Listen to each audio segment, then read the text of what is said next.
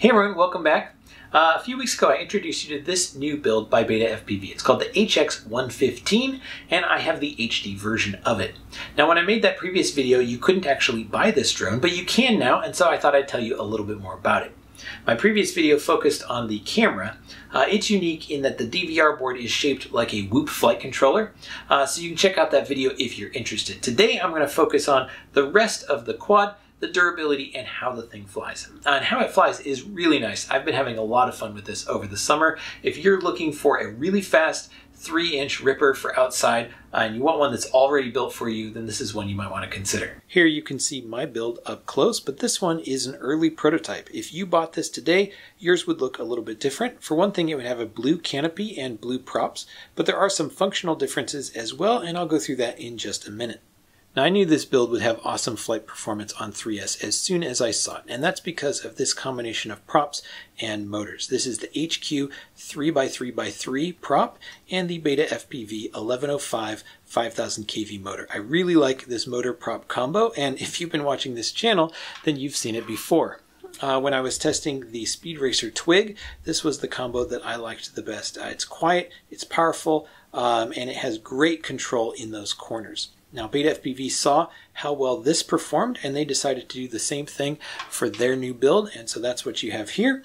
And that is for 3S. For 4S, they do recommend that you use the 2-blade props, and I think they include some of those in the final package. All right, let's jump straight into some flight footage. Last time I showed nothing but freestyle, so this time I thought I'd mix it up and start with some racing. I think it'd be really fun to race 3-inch micros, especially on a track designed for it.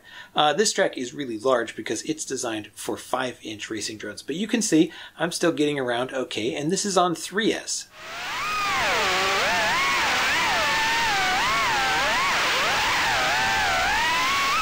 This is flying with the stock tune, and you can see it flies really smoothly.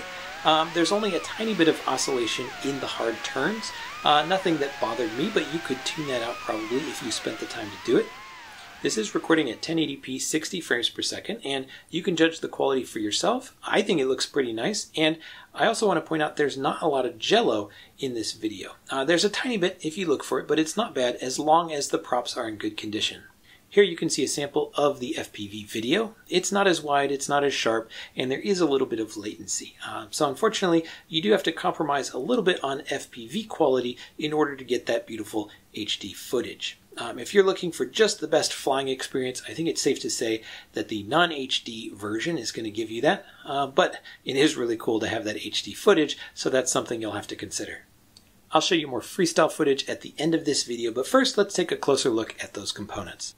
There are a lot of different batteries you could use with a build like this. I actually really like these 45C 300 mAh 3S batteries by Beta FPV. It's the boxy shaped one that's the good one, and I recommend this. If you want lightweight freestyle, this is going to be a great battery, and I get 2.5 to 3 minutes of really hard flying with one of these, and 3 to 4 minutes on a 450, depending on how I fly. The race footage you saw was actually with this 650 3S. I would not recommend a battery this heavy for freestyle, but if you're hauling around a racetrack, it's nice to have some extra battery power behind you. And I was able to race like that on almost full throttle for 3.5 minutes on a battery like this.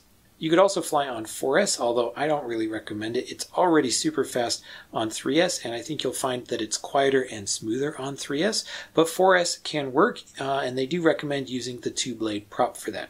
I actually flew it with a 3-blade prop on 4S one time just because I wanted a long flight time with a large battery, and that's when I was out following that plane. Some of you saw that in my previous video. That flight was 6.5 minutes long of gentle cruising.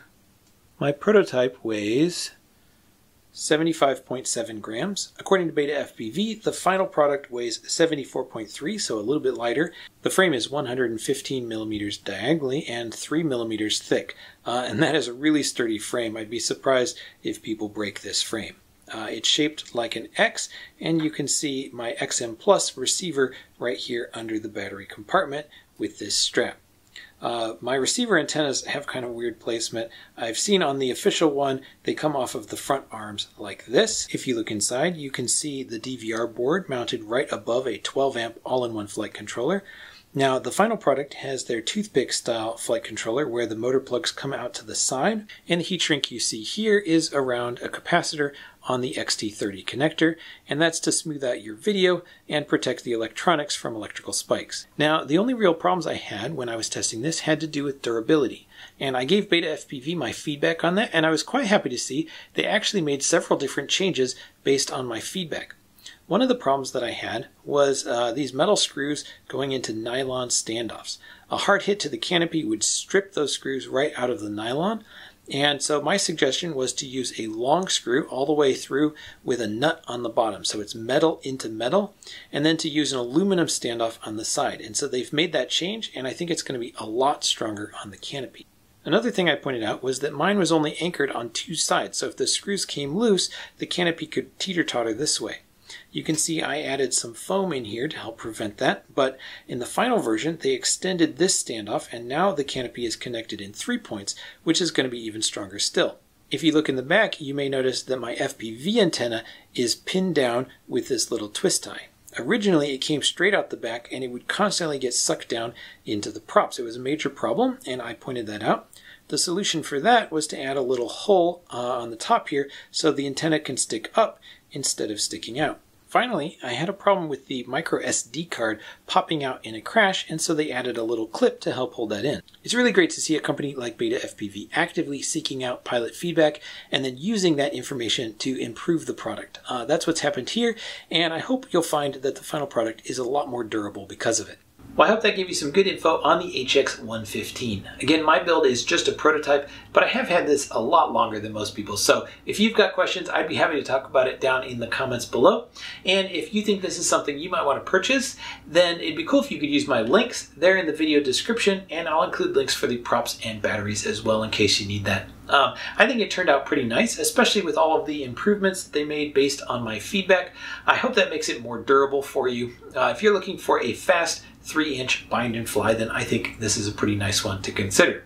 If you're looking to build one from a kit, then you've got tons of great options out there, including the Speed Racer Twig, which I've already reviewed, and the Primo 3-inch, which I'll be building up soon, so stay tuned for that. Now I'm going to leave you with some flight footage. It's going to be a complete flight because I know sometimes you guys like to see that, and I'm pretty sure it's with one of these little 300 milliamp hour 3S batteries, some outdoor freestyle. So enjoy, happy flying.